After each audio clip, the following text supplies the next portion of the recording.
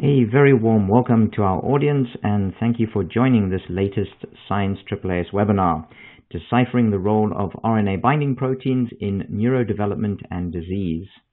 I'm Sean Sanders, Director and Senior Editor for Custom Publishing at Science.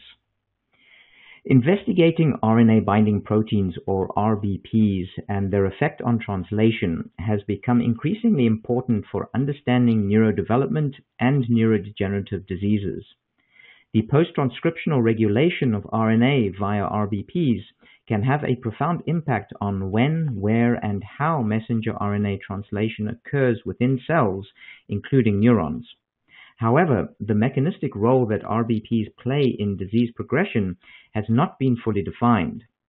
Recently developed high-throughput sequencing techniques have enabled mapping of in vivo protein-RNA interactions on a genome-wide scale down to single-nucleotide resolution. Studies using an integrative analysis of splicing-regulatory networks have led to the identification of hundreds of alternative exons that are controlled by specific neuronal RBPs. Additional work has shed light on how RBPs regulate protein translation and localization at individual neuronal synapses. Continued research into how localized protein synthesis contributes to morphological and functional changes in neurons will provide a better understanding of learning, memory, and neurodegenerative disease mechanisms. I'm joined today by two wonderful speakers who are going to discuss ways to analyze neuron-specific RBPs and RNA transcripts and examine the effects of their well-regulated translation at synapses. These speakers are Dr. Michael Kiebler from Ludwig-Maximilians University of Munich in Germany and Dr. Chaolin Zhang from Columbia University in New York. Finally, thank you to Cell Signaling Technology for sponsoring today's webinar. Now I'm very pleased to introduce our first speaker, Dr. Michael Kiebler.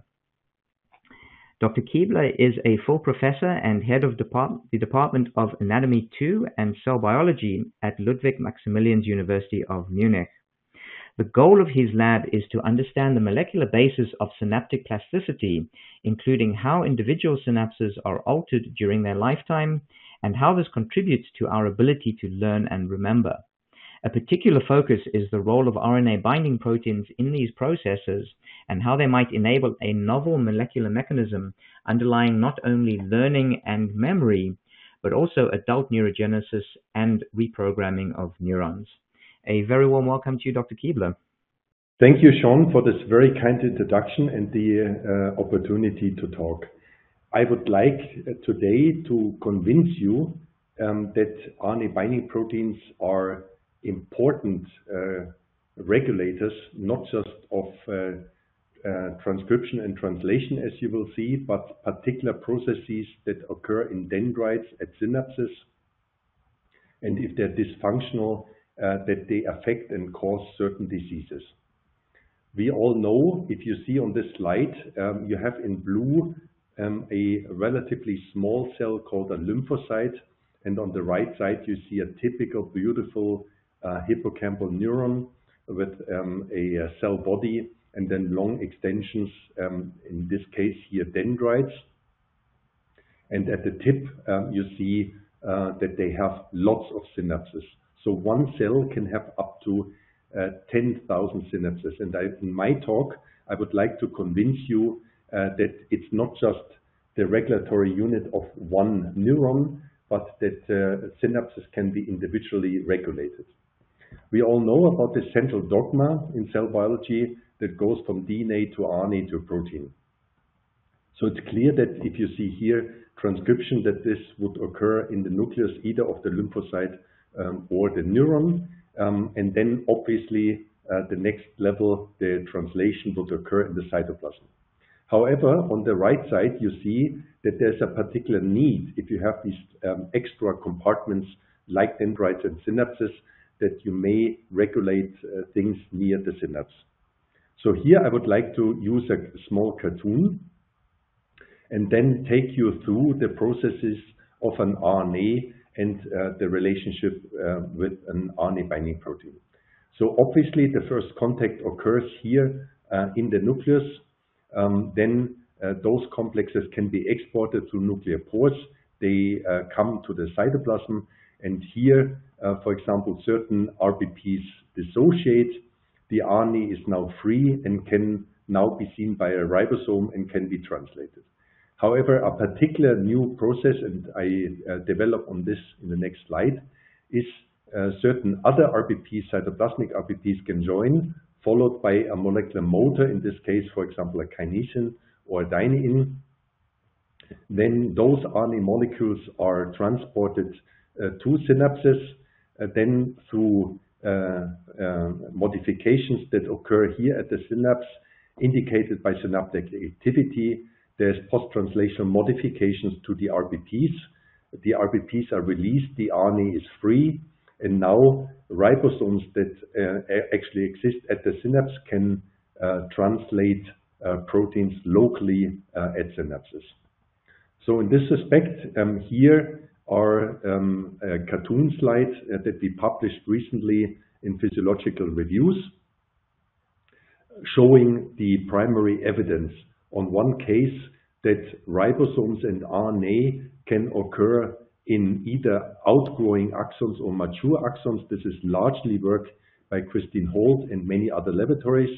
And on the top, you see that RNAs and also ribosomes in the translation machinery can occur at synapses, in this case, the postsynaptic site, the dendritic spine. This is work, groundbreaking work by Oz Stewart. So if you now take it, this was a long time ago, a video that I did with an MD student, Martin Körmann, in the laboratory. We took one RNA binding protein, a famous one, a mammalian homologue of the Stauffen protein. It's a double-stranded RNA binding protein. And first of all, you see in the cell body that there's large complexes. They are not in the nucleus. They're either on top of the nucleus or in the cytoplasm.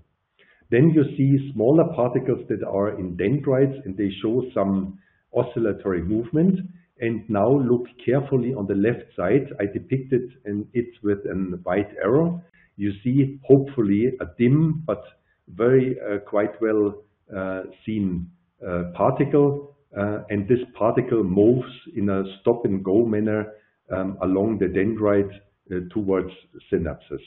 So this indicated that actually RNA binding proteins form these RNA granules and that they are mobile units.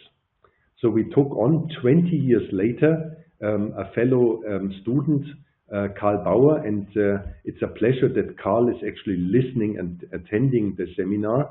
Karl did a revolutionary experiment, now taking the RNA. So for the first time, you see a directly labeled RNA. In this case, Karl took advantage of a fantastic, marvelous technique called the MS2 system from Rob Singer and Edouard Bertrand. They're both depicted here in a picture. And if I now play this movie, you will see one particular particle that goes now to the left side. So now it turns, it goes into the same dendrite to the right side. Again, it turns, and it seems to be that it's not depicted to one of the synapses, but it scans and is running into the dendrite. And we call this one, as an analogy, the running sushi model, simply because the RNA seems to be looking for synapses.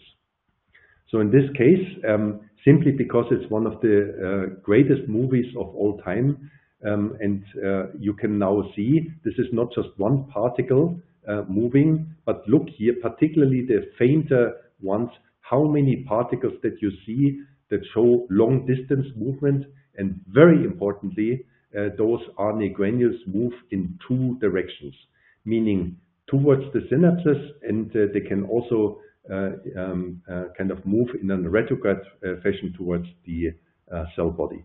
So it's a very dynamic process. So to top it, Karl was now able to show, and we combined the MS2 system in green on top with fluorescently tagging Stauffen protein, and then asked the question, and this is seen now in this movie, are these RNAs moving together with the RBP? And this would be a classical sushi. So on one side you have the fish and you have the rice. You can now pick your view, but eventually you see that they move in the same particle together and are being transported, showing that this is a unit consisting of an RNA binding protein and an RNA. So the next question is, if you think about the sushi, is there a bus stop? So a bus stop would now be shown here in pinkish, and this would be a synapse. We asked, and particularly Carl asked the question, so if we see the running sushi, would they ignore the bus stops, or would we see a certain behavior that the bus stops at synapses, meaning at the synapse? And this is beautiful. You see two different sushi particles, and I mean one and now the second one are somewhat joining the bus stop. They're pausing, they're doing something, but actually one of them is leaving. So it's not like all the sushi stops at a certain bus stop. One seems to have an affinity to the synapse versus the other one leaves it, indicating that there is a certain relationship. In this case, Carl teamed up with Inma, a postdoc, and Volker Scheuss here in the department in the BMC, and we now tried to locally stimulate by glutamate uncaging. And in this case, you see a red point, a red dot. So this particular synapse, and this would be a dendritic spine, is activated by a puff of glutamate. And now we are asking the question on top in green, would we see that a synapse actually would physically enter the spine head of the synapse? And you see there is two transient particles of RNA that actually enter physically the postsynaptic side of the synapse, indicating that there is really a close relationship to the bus stop, and such an RNA would enter. And then obviously the hypothesis would be that the RNA is then locally translated. So you may have heard, we call this type of the particle a transport RNA granule or a transport RNP. But for sure you have heard that there is a whole variety of different types of RNA granules. What are they? In addition to the central part of a transport RNP with, for example, a Stauffen or an FMRP or a ZBP, that there is a second particle that you have heard, and in this case would be a P or a processing body. And the idea here is that this is particularly forming if there is translational silencing. So in this respect, the RNA is recruited into these bodies. There is no access to ribosomes, and translation is temporarily paused. For sure, you have heard that there's a second particle called the stress granules. They are particularly interested in the moment, simply because phase transition and the whole idea of RNA aggregates in this respect. So they are formed by cellular stress, and there are certain markers and certain famous RNA binding proteins called FAS or TDP43 that are found in those granules. And for you to know, there is a third one that is maybe less popular these days, but in my opinion equally important, called the RISC complex. A famous marker are the Argonaut proteins, in this case Argo2. And in this respect, there is not just a messenger RNA depicted in, but also a microRNA bound to Argo. And here would be that there is also translation regulation occurring through the small RNA pathway. So next, the idea is, we call this the RNA signature hypothesis. So who is in charge?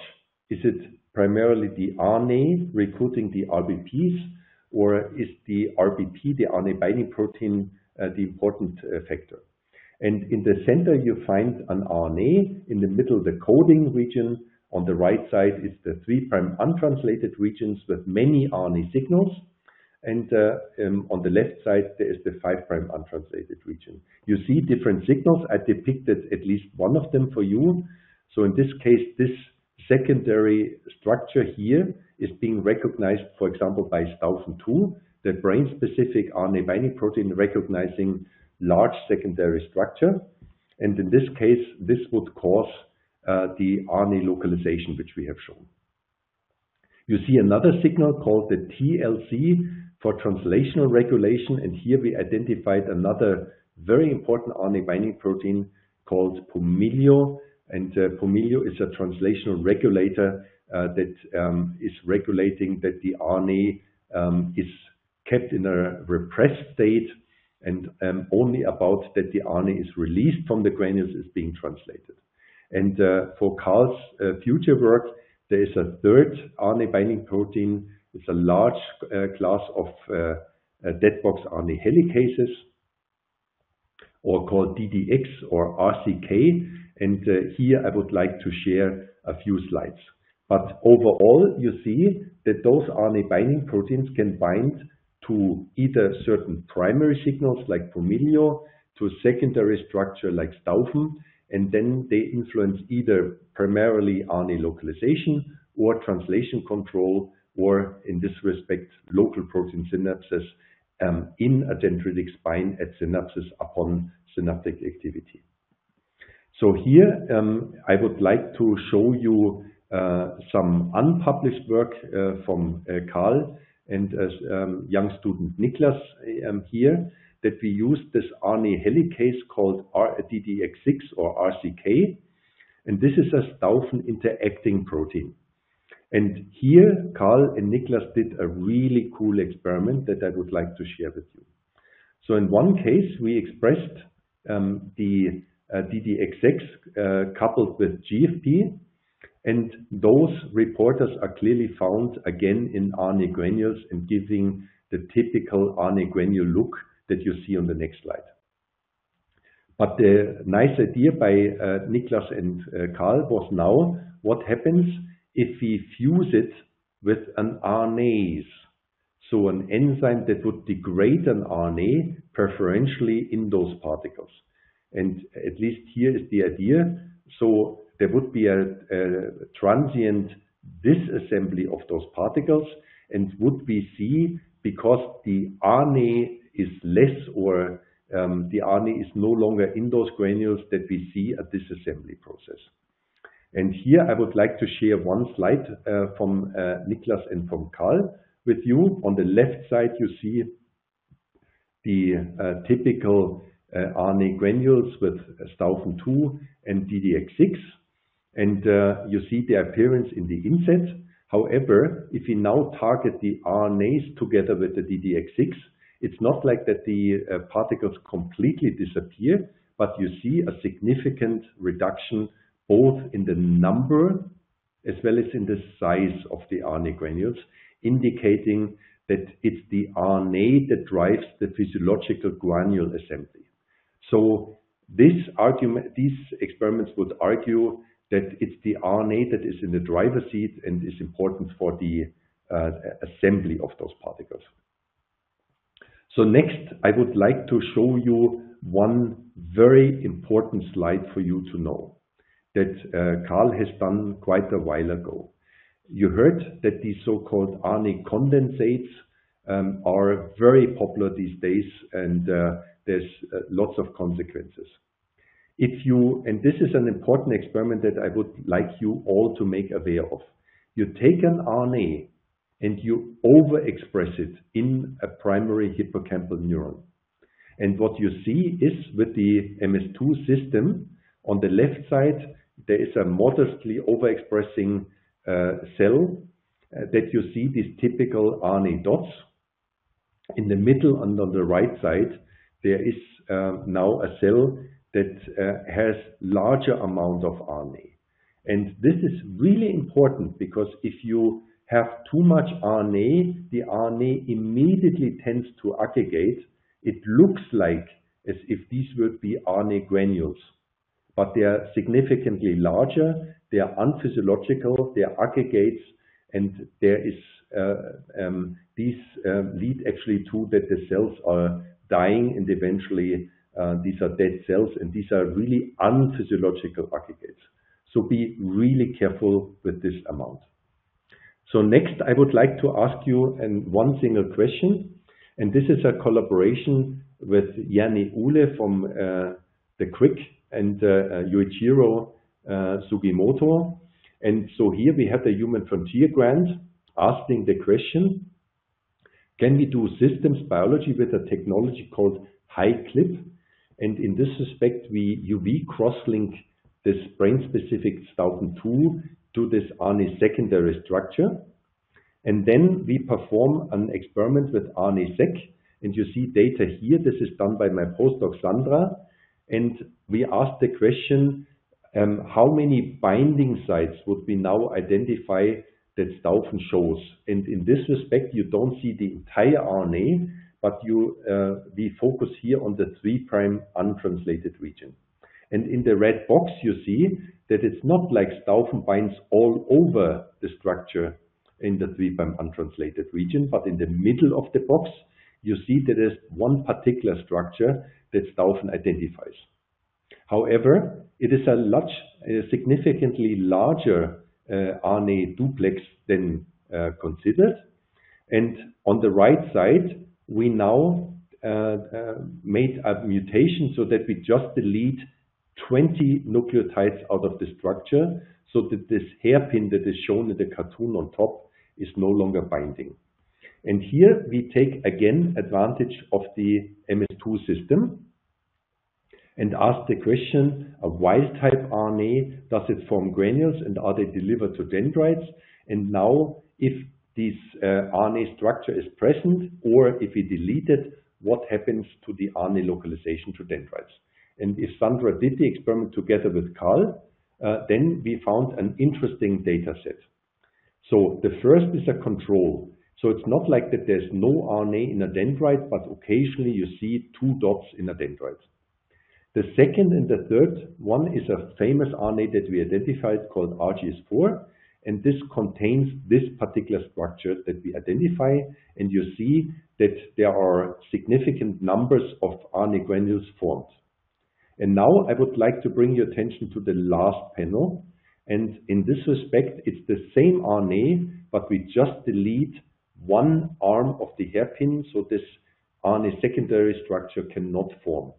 And you see both in the graph, 4th row on the left, or on the 4th panel on the right side, that a significantly lower amount of RNA granules form, like in the control levels, indicating that we can really disrupt, again showing that it's the RNA and one particular RNA secondary structure that recruits the Staufen-2.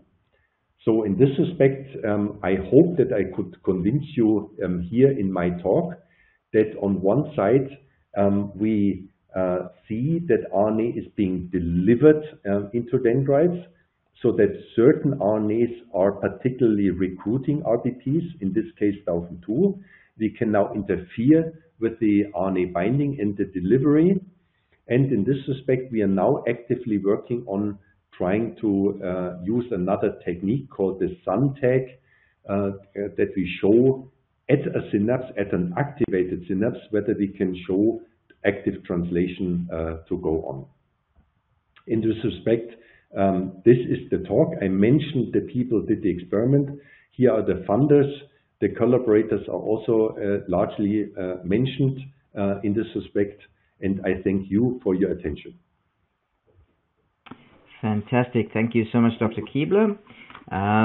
We're going to move on to our next speaker for this webinar. Dr. Zhang is an associate professor in the Department of Systems Biology, the Department of Biochemistry and Molecular Biophysics, and the Motor Neuron Center at Columbia University.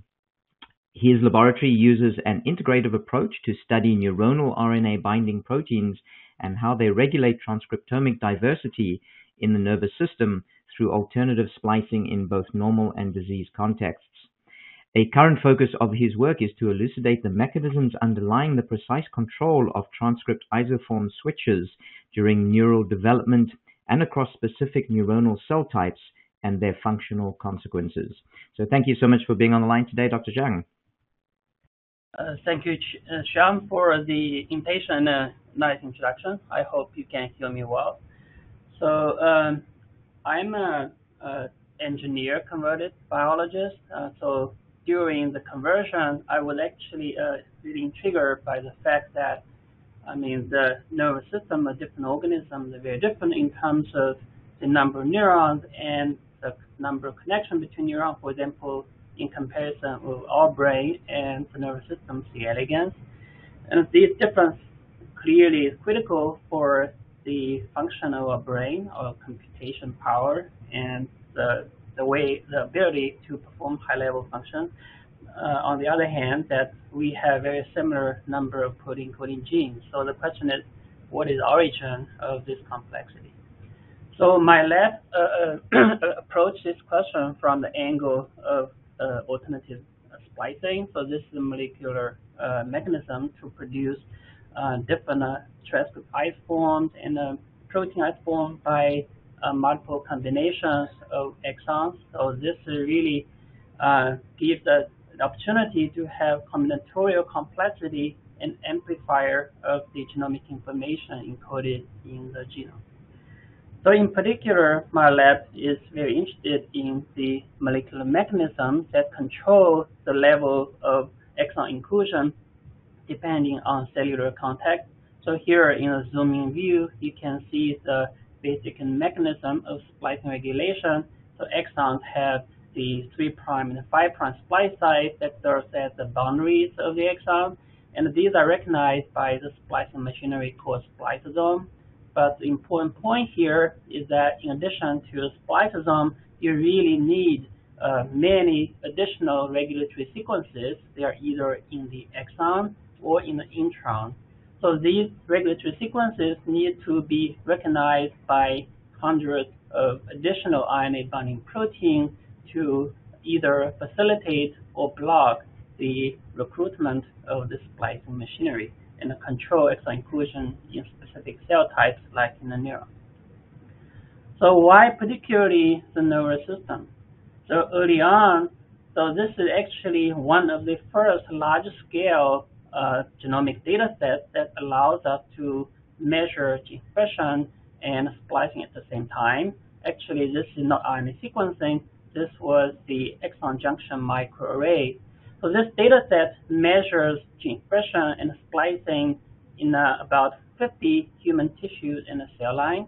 On the left, in the heat map, shows gene expression of RNA-binding protein, several RNA-binding protein. Red means high expression, blue means low expression. On the right is a heat map of several thousand alternative exons, cassette exons. Here, red means high exon inclusion, blue means low inclusion. So you can see that the brain, like different brain regions, really will have very distinct gene expression and splicing patterns. So in the zooming view, in the middle, we highlighted multiple RNA-binding proteins, which is specifically expressed in the brain. Actually, many of them, they are specifically expressed in the neurons. So these are highlighted in blue, and these become the focus of a different project in my lab. So the question we try to ask is how these RNA-binding proteins regulate specific sets of exons, specifically in the nervous system, in neurons and other cell types. So we started this about 10 years ago. Why 10 years ago is really this is enabled by the breakthrough in technology by deep sequencing. So now on the top, we can measure splicing by RNA-seq. So this is actually the work I started when I was a postdoc with Bob Donnell at Rockefeller University. So this is the first effort to try to focus on a neuron-specific RNA-binding protein nova. So on the first two tracks shows RNA sequencing data of wild-type mouse brain and also in the mouse brain with depletion of nova. So this is a green and a red respectively. So you can see that consecutive exons have similar pattern in the wild-type and mutant brain, but highlighted are two alternative exons by the arches at the top. So you can see that these two exons show changes. So let's focus on the alternative exon on the right, and you can see this exon is highly included in the wild-type mouse brain, and you can see a huge peak similar to the flanking exon, but this peak is gone, meaning the exon is almost completely skipped when you deplete nova in the mouse brain. So immediately you see that inclusion of the exon depends on nova, but you don't know whether this is direct or indirect regulation. So this here you see that you need to another type of information that measures protein RNA direct interaction. So this is done by CLIP. You already heard of that. This is essentially an RNA version of ChIP-seq that measures protein RNA interaction on a genome-wide scale. So here the peak tell you where the protein binds. And with this kind of data, we can even train a machine learning model to predict where the protein binds based on the sequence motifs. We know NOVA bind to Y, C, or elements, and they actually require a cluster of these to be functional, have a sufficient binding affinity. So at the end of the day, we can combine all these type of information, try to predict which exons are activated or repressed by specific RNA binding protein like NOVA. And we can achieve really high accuracy and sensitivity at the same time because we try to combine all the information we have from the different aspects. So this is how we get started to define the target networks NOVA proteins, and we think this is a powerful approach, and we continued and extended the strategy to different other neuron and brain-specific RNA binding proteins, including RBFOX, which is mutated in autism and epilepsy, and muscle blind, which is really critical for myotonic dystrophy with important CNS component, and also other RNA binding protein important for neuron-specific splicing. So what we hope is that after we identify the target networks regulated by each individual RNA binding protein, we can further integrate them to have a holistic view how each exon is regulated by multiple RNA binding proteins in combination. So this is more realistic when you consider physiological conditions. So the next question we asked when I studied at Columbia University is how we can take advantage of this regulatory network to understand, for example, the dynamic splicing regulation during neurodevelopment. The reason we think about this is because we think that the neuron-specific splicing program is really need to be established during this developmental process. So we get this started actually with a relatively straightforward approach. So the project was led by former graduate students, Sebastian Wing. So we collected the mouse cortex at different time points from E14.5 all the way to the adult and old animals. We performed deep RNA sequencing to quantify splicing, and we cluster the exon based on the similarity of the splicing profile during development. Here, a critical emphasis is precisely when these exons show the developmental switch. So here we basically identify three groups of exons with the splicing switch at different time points. So let's first focus on the first group at the top. These exons show relatively late switch that occur between P4 and P15. They can either go up or go down. And then the second group in the middle is early switch exons. The switch occurred at around birth or slightly earlier. So we're really interested in understanding how this dynamic switch is regulated by the RNA binding protein. So here we took advantage of the splicing regulatory networks of the RNA binding proteins we already defined. Part of the reason also these RNA binding proteins show dynamic expression change during development. So let's first focus on muscle blind, which is on the right. And you immediately see it's very strikingly for the late switch exons, about 50% of them are regulated by muscle blind. Also important is the direction. So the exons with a red bar means that the exon is activated by muscle blind. Those exons always show increase during development. On the other hand, the exon is a repressed muscle blind, the exon should decrease. This makes a lot of sense because muscle blind expression go up, and between P4 and the P15, this is when splicing switch occur and stabilize after P30. So this really suggests that muscle blind is really critical for the late switch to promote a mature splicing pattern. So now let's move on to the early switch, and you see the difference. And much fewer exons there are regulated by muscle blind, suggesting that muscle blind is specifically important for late splicing switch. So how about the other RNA-binding protein, RBFOX? You see a similar pattern. RBFOX basically facilitates the mature splicing pattern, but this here, it seems to be important for both early and the late splicing switch. So this is summarized here. I'm not going to get into too much detail, but tell you that we also identify additional regulators, including NOVA I mentioned early on, important for early splicing switch. Again, promotes mature splicing pattern. Another RNA-binding protein called PDBP is to suppress mature splicing pattern. So here, actually, the result is consistent from funding from the Black Lab at UCLA. So this seems to be really a powerful approach to understand what's going on during physiological processes, during neurodevelopment. And more recently, we extended this approach to try to start understanding the regulation of different types of neurons. So for this, we took advantage of the data, the single-cell RNA sequencing data generated by Allen Brain Institute.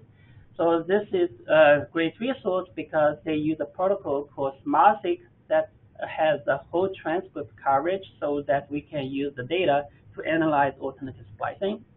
So the original work, they basically cluster single cells by the gene expression pattern shown on the left with the Disney plot, and you can clearly see the two broad categories of neurons, the glutamatergic neuron in blue and the GABAergic neuron in red. They cluster, they form distinct clusters. Not only that, the gene expression pattern can also be used to distinguish different subclasses of neurons under each category. So how about splicing? Can we use splicing pattern to determine the cell types and also like the neuronal classes and the subclasses? The answer is yes. So this is shown on the Disney plot on the right. So this is based on the splicing, not gene expression. You can see clearly the two broad categories of neurons, glutamatergic and GABAergic neurons. They form distinct clusters, and also the subclasses also they tend to cluster together. Suggesting splicing carries important information of neural identity, and hopefully they also contribute to the neuronal function of different type of neurons. So we get very interested to see whether we can understand better about regulation of the splicing profile of different types of neurons. So we started from the comparison of GABAergic neuron and a glutamatergic neuron. So this is shown in the middle. And particularly what I show here is a target regulated by muscleblind, because muscleblind is preferentially expressed in the glutamatergic neuron. So again, here you see the very striking pattern, how these exons are regulated in muscleblind and how they are different between the two broad category neurons. Basically, if the exon is activated by muscleblind, these exons show higher inclusion in glutamatergic neurons. If the exon is repressed by muscleblind, so these are at the bottom, indicated by the blue, these exons show more skipping in the glutamatergic neuron. Again, this is completely consistent with the higher expression of muscleblind in the glutamatergic neuron. So both activation and suppression is more potent. So more activation leads to higher exon inclusion, more repression leads to higher skipping in the glutamatergic neuron, suggesting the causative role of this protein to generate distinct splicing pattern. This is not only RNA-binding protein that is important for the neuron-specific splicing pattern. We identified additional RNA-binding proteins with a neuron-specific expression. They contribute to the distinct splicing program in a different type of cell. So I think that this kind of provided a great demonstration that being able to use this kind of splicing regulatory network can help to understand molecular underpinnings of the different cell types. So how can we use this information to know more about the physiological function? What's the functional impact of this regulation? So the last part is a brief story. We try to focus on the family of RNA-binding protein RBFOX. And for this, we actually take advantage of an in vitro system. So this is a collaboration with Munich-Wichita lab. So Martin Jasko was a former student, joint student between the two labs who led this project. So here, basically what we did, we tried to differentiate stem cell into a particular type of neuron, spinal motor neuron. We also took advantage of CRISPR genome editing so that we can deplete all 3 genes encoding the RBPOX protein. So obviously this is very difficult to do in mice, but this is important because the 3 genes are functionally redundant. So we want to compare the wild type and the mutant motor neurons after the in vitro differentiation, and we actually did not see any defect during the early differentiation process, which was a bit disappointed for the graduate student. But actually, if you think about it, not too surprising because these iron-binding proteins are largely post-mitotic. So we think that these RBPOX proteins are mainly important during the later maturation process. So we further mature these neurons, and so that we can compare wild type and RBPOX triple knockout. So then the students really see striking difference between the wild type and the triple knockout neuron. Basically, by patch clamp, we found that the triple knockout neuron has much reduced firing rate compared to the wild type control. So this is actually the characteristic of less mature neurons, and we have other characterizations of the electrophysiology. I'm not getting into detail, and also this less mature functional properties is also consistent with our observations that the transcriptome also revert back to the less mature pattern. So the next question is, what is the cellular defects that led to this functional defect? So some students focus on a particular region of the neuron called exon initial segment, or AIS. So this is basically in the proximal part of the exon. So this is a green, stained in green, highlighted in this box.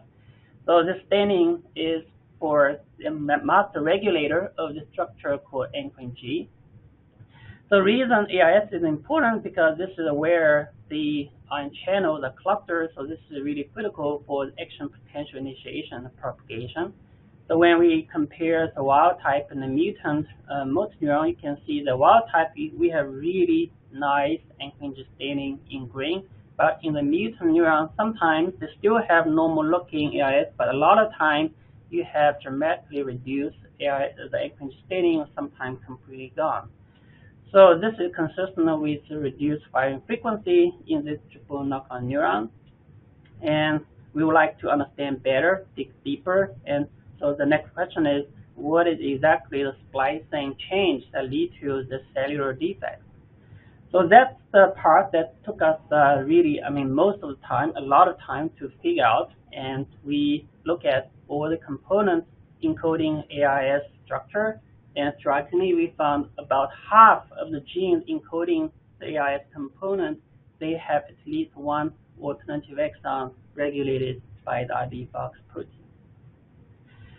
So after a long, a lot of study and literature search, we decided to eventually focus on an alternative exon in the anchoring G itself. So anchoring G is the, as I said, the master regulator of AIS, and this is the adapter protein that connects the ion channels and adhesion molecule to the cytoskeleton. So the alternative exon is right located in the protein, next to the protein domain that anchors anchoring G to the cytoskeleton. So this exon is specifically included in the embryonic neuron shown on the right, but skipped in the adult neuron. So what happens, we think, is that the peptide encoded by this developmentally regular exon is located at the interface of the anchoring G with the spectrin, which is the actin skeleton component, and inclusion of this exon will block such interaction. So in the young neuron, you don't have structure. You don't want to have this kind of high affinity interaction, so this exon is included. But as neuron mature, the exon is skipped. That allows the anchoring G to have high affinity interaction with the cytoskeleton. That will eventually allow the accumulation of exon G in the region that eventually become AIS.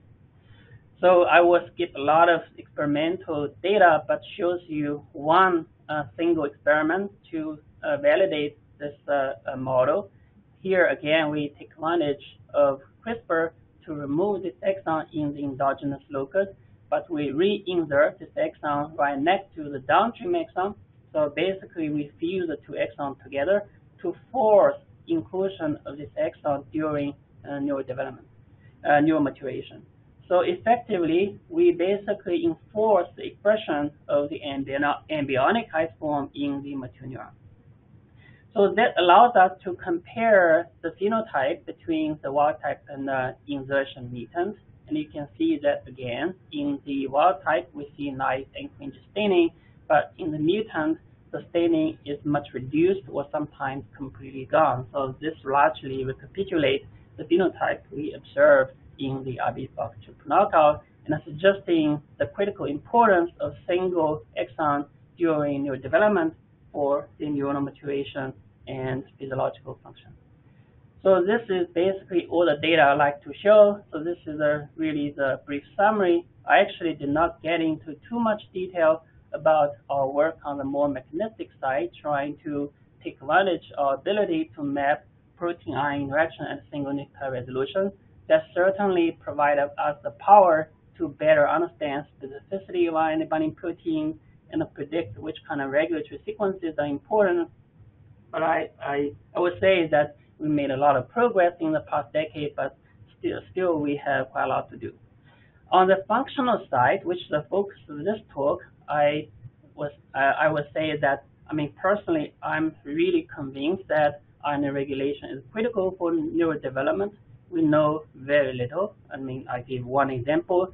There are anecdotal example, other example in the literature, but we know really little.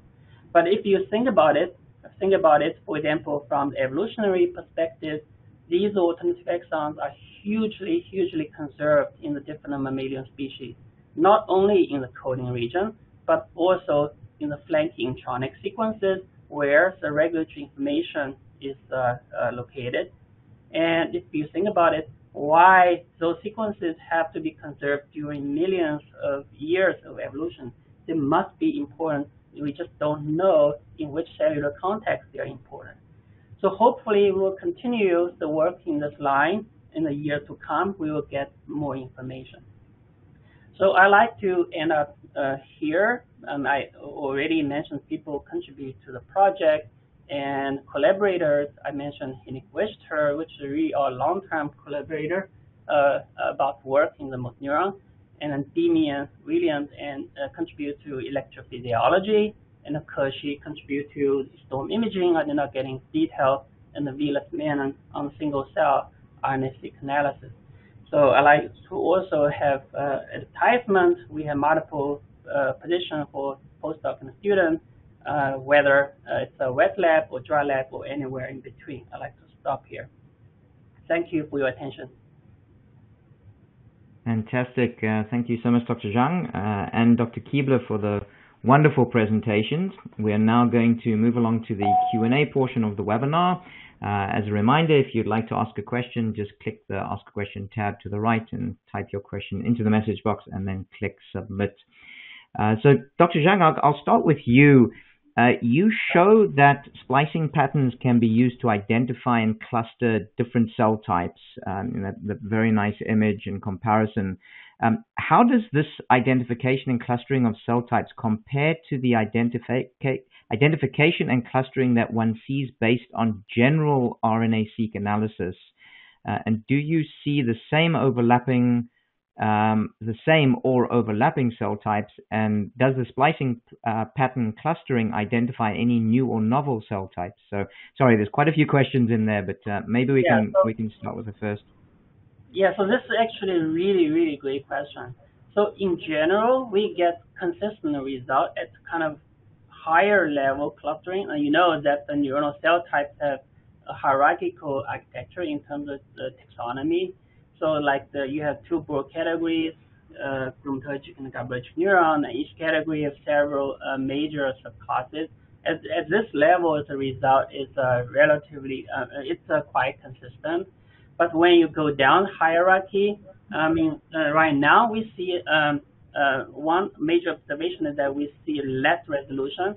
So this could be either biology or be, the technical issues, because when you look at splicing individual exons, in general, you require higher sequencing depth. At this point, like the sequencing depth we have already is still kind of bottleneck to be able to precisely quantify splicing for many of the exons. So we have a little bit of the signal to noise ratio here.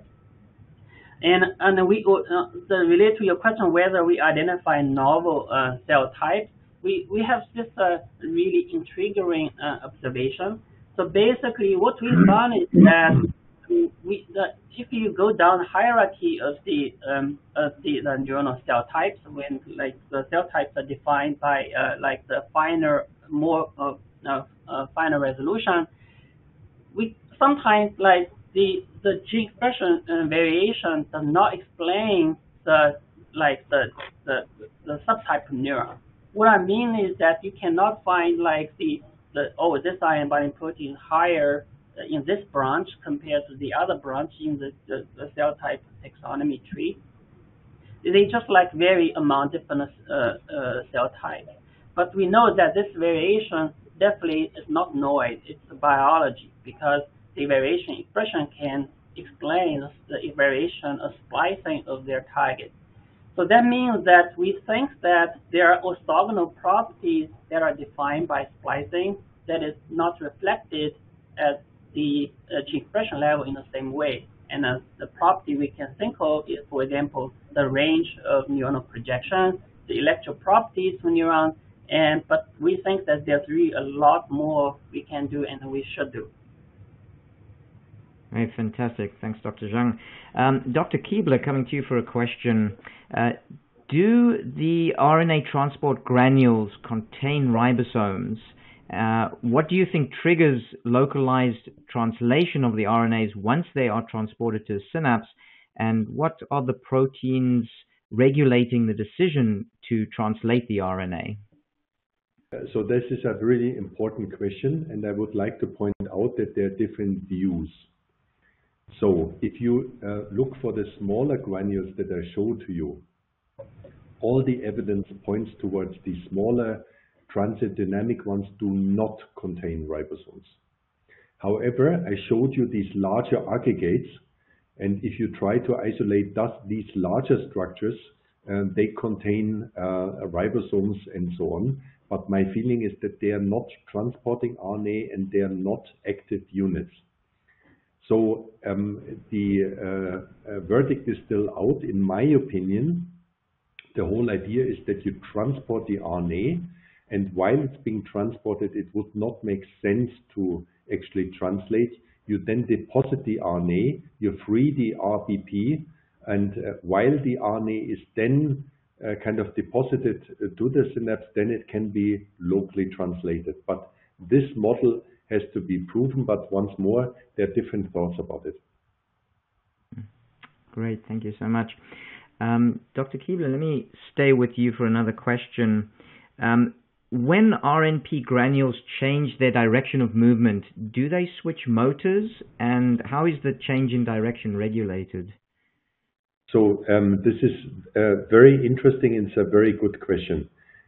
You should know that the complexity in dendrites is very high because there's two kinds of the cytoskeleton. In axons, it's usually microtubule based, and there's microtubules with the plus ends out.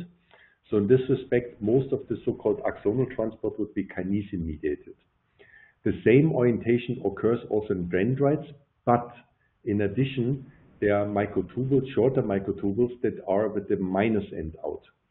So this means you would have two choices, either that both a kinesin and a dynein would be using transport, but to the second part of the question, there's also minus end directed kinesin, and in this respect, so there's two possibilities. The evidence points to that both kinesins and dyneins are involved, but nobody has yet shown that exclusively one direction is only dependent on dynein and the other one is kinesin. And what's the turn in this respect is, I think it's the polarity of the microtubules, and that you go forth and back because you do not anchor those particles. But on a molecular term, this is still early to say, and this is as much as I would know. Great. Dr. Zhang, let me come back to you. As alternative splicing in disease states is mapped, do you envision more effort in trying to develop inhibitors to key RNA binding proteins and splicing factors? Certainly. I think that, this is really actively explored in the context of both like the oncology and also neurodegenerative disease. There are cases like the RNA binding proteins. If you target these RNA binding proteins together with, like, for example, tumor immunity, you can have a kind of stronger effect. I would expect that, so especially if the RNA binding proteins represent kind of upstream regulators or modulators of the disease or cause of disease, that can be really a great therapeutic target if you have a way. And sometimes, like, if you have a specific target exon that are critical for the disease, or you can take advantage to modulate the gene expression important for disease, that's an alternative way to leverage our knowledge about RNA splicing for therapeutics, for example, using antisense oligo. Great, thanks, Dr. Zhang. Dr. Kiebler, let me come to you with this question. I believe it might be related to the previous one. So there's been a number of questions on RNA binding protein specificity. So this particular viewer asks, how specifically do RNA binding proteins target mRNA or target RNA? Is it one RBP binds one mRNA at a specific site, several sites on one mRNA, or does it bind several different mRNAs? So again, this is a very important question, and as a first approximation, the overall cartoon was important. Certain RBPs primarily recognize certain primary sequences. So in this respect, there's specificity. Second, like Stauffen, the double-stranded RNA binding proteins, some of them recognize RNA structure. So now to the point in terms of how many RNA binding proteins and RNA form a particle. We have measured this together with several other laboratories, and the surprise is that there are few, not single RNAs, but few RNAs. There can be, for example, dimers, or it's a heterooligomer, but it's not like that it's dozens or hundreds of RBPs, and it's not hundreds and dozens of either the same copy of the RNA or different RNAs.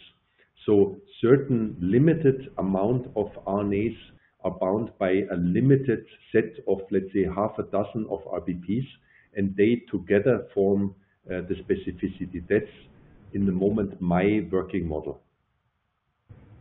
Great. So we are just at the top of the hour, and so I'm just going to squeeze in one more question. And actually, Dr. Kiebler, this one is for you as well. You've been studying how many RNA molecules are present in RNP granules. Is there any update on this work? And also, is it known whether RNAs share the same RNA binding protein binding motifs if they are present in the same granules? So I was already referring to this part in my previous question. So clearly, a certain signal in the RNA can be recognized by more than one RBP.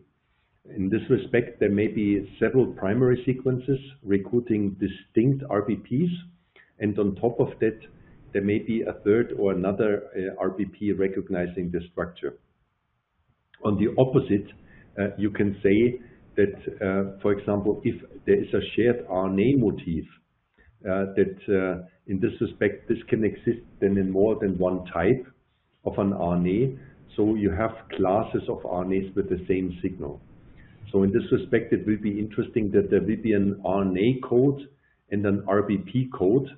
And it's more like that you combine different types of sushi. So if you have, let's say, the shrimp or the salmon or certain different types that may share the rice, but there's different fish. So you can put the composition of the sushi together by mixing different RBPs and different RNAs. And this is a molecular code, but we have not yet fully understood this code. Excellent. Well, we're unfortunately going to have to stop there. So I wanted to thank today's speakers once again, Dr. Michael Kiebler from Ludwig-Maximilians University of Munich and Dr. Chaolin Zhang from Columbia University. Please go to the URL in the resources tab to find more information related to today's discussion, and look out for more webinars from Science available at science.org/webinars. This webinar will be made available to view again as an on-demand presentation within approximately 48 hours from now. We're interested to know what you thought of today's webinar. Please send us an email at the address now up in your slide viewer, webinar@aaas.org. Again, thank you so much to our panel and to Cell Signaling Technology for their kind sponsorship of today's educational seminar. Goodbye, everyone.